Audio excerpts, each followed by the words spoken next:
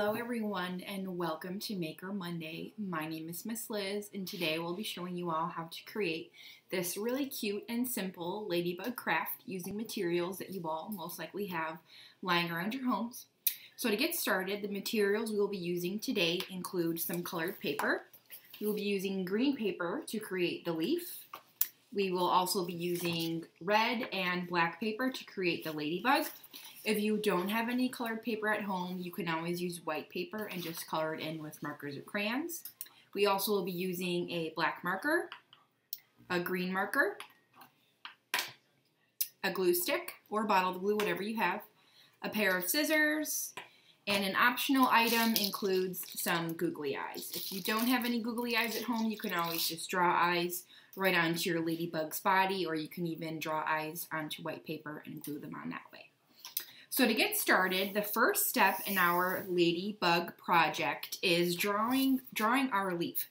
So what we're going to do is take our green paper. As you can see, I just have a piece of scrap paper. And what I like to do to draw a leaf is just draw kind of a little bit of a curved line. Doesn't have to be perfectly straight.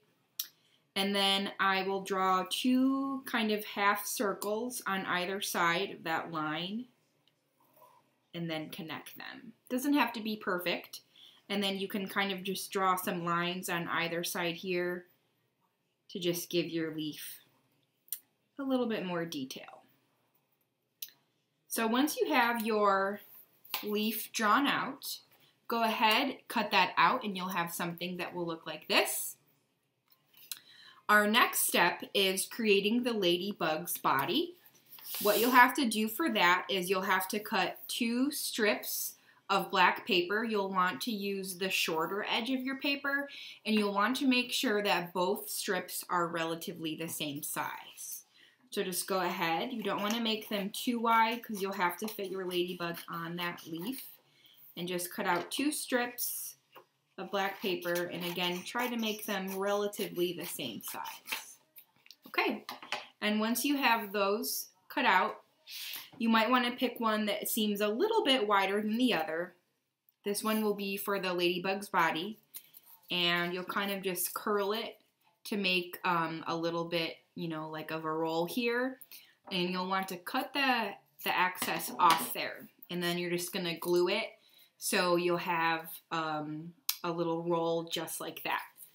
So go ahead, put a little bit of glue on the end there of your black strip, and then you might just have to hold it down for a second or two to secure it, so it'll look something like that, and this will be the portion we will use for our ladybug's body.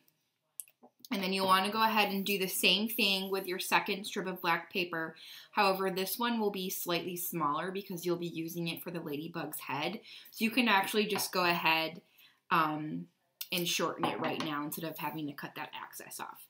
So once you shorten it, put a little bit of glue on the end there, roll it up. You might have to hold it again for a second or two, and then you'll have a smaller roll that looks something like this. All right, so then you're going to take your leaf and you'll have your larger roll here. You can kind of position the ladybug however you want. So I think we'll have them facing this way. Then you're going to take your glue, put some glue on the leaf here. Glue the first larger roll down for your ladybug's body, and then the second roll will go right here on top for his head. So you'll actually just want to put some glue on the outside of that larger roll, and then hold the smaller roll down, hold it for a few seconds, and then you'll have something that looks like this. All right, and like I mentioned before, you can use googly eyes if you have some at home to just glue them on for your ladybug's eyes. If you don't have any, you can always just use a white crayon and draw some eyes on, or you can even make eyes out of white scrap paper, whatever works best for you. So I'm gonna go ahead and glue my googly eyes on. Again, you might just have to hold it down for a second or two.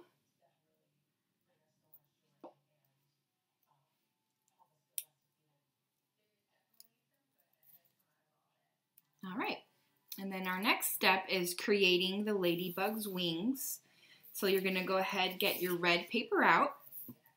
As you can see, I just have some more scrap paper. And if you're not very good at drawing circles like I am, you can use something you might have around the house to trace a circle. So I'm just using a mid container. You can freehand it if you're a better artist than I am, but I always like to trace my circles.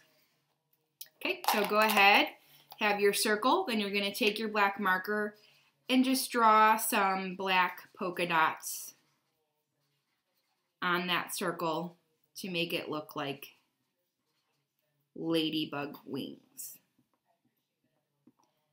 Okay, you're going to go ahead, get that cut out. Once you have it cut out, look something like this. Then you're going to go ahead and just cut right down the middle of this circle here.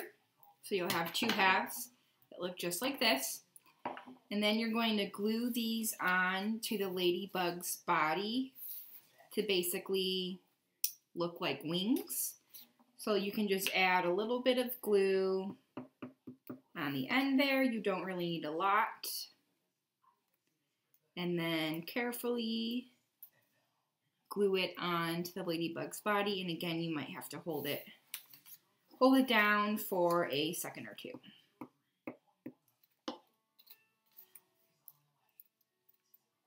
Go ahead, get that other half glued on. Hold it down for a second or two.